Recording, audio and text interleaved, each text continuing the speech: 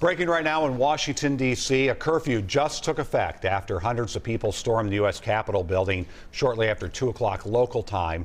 This all happened during what is normally a ceremonial proceeding to count the Electoral College vote confirming the 2020 election of Joe Biden. Natalie Brand brings us the afternoon's events.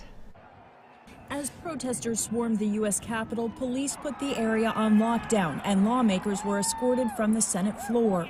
The chaos and confusion broke out a little more than an hour after Vice President Mike Pence opened a joint session of Congress to count the Electoral College vote, which will officially confirm Joe Biden as the next president of the United States. Tellers will announce the votes. But what is normally a formality has turned tense as a group of Republican lawmakers backing President Trump are raising objections to several battleground states Mr. Biden won, starting with Arizona. I rise up for myself and 60 of my colleagues to object to the counting of the electoral ballots from Arizona. Is the objection in writing and signed by a senator? Yes, it is.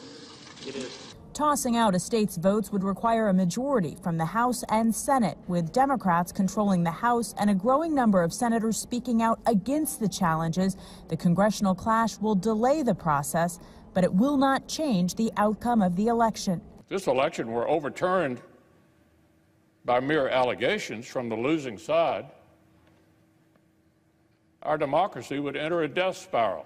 Vice President Pence's role today is largely ceremonial, but President Trump, who refuses to acknowledge his loss, falsely insists the vice president has the power to intervene. All Vice President Pence has to do is send it back to the states to recertify, and we become president.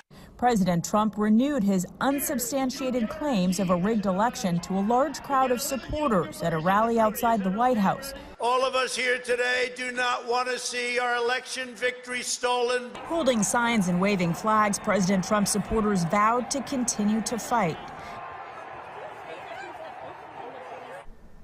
President-elect Joe Biden went on TV and addressed the nation this afternoon.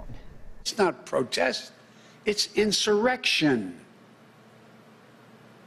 The world's watching.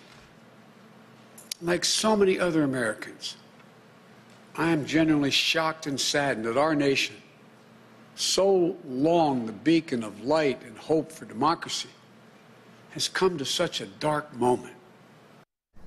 Later, President Donald Trump released this video message urging supporters to go home. But you have to go home now. We have to have peace. We have to have law and order. We have to respect our great people in law and order. We don't want anybody hurt.